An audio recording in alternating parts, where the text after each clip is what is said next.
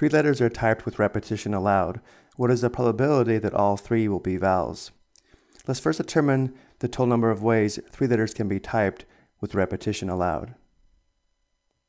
Because there are 26 letters in the alphabet, there are 26 ways to type the first letter, 26 ways to type the second letter, and 26 ways to type the third letter. And therefore there are 26 times 26 times 26, or 26 cubed ways of typing three letters with repetition allowed. 26 cubed is equal to 17,576.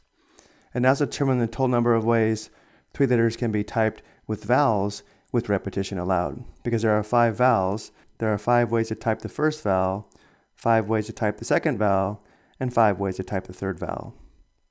And therefore there are 5 times 5 times 5, or 5 cubed ways of typing three letters with vowels with repetition allowed, which is equal to 125 ways.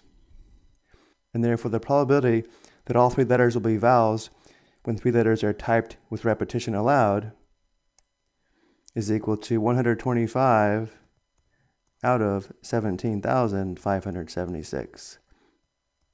Let's also show the decimal and percentage. To 4 decimal places, the quotient is approximately 0.0071,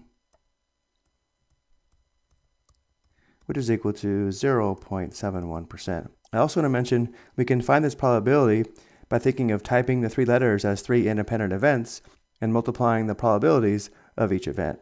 For example, the probability of typing a vowel for the first letter is 5 out of 26, or 5/26. And because repetition is allowed, the probability of typing a vowel for the second letter is 5 out of 26, or 5/26. And the probability of typing a third vowel is also 5/26. Notice multiplying, we do get 5 cubed divided by 26 cubed, which gives us the same fraction of 125 divided by 17,576, which we know as a decimal is approximately 0.0071, which is 0.71%. I hope you found this helpful.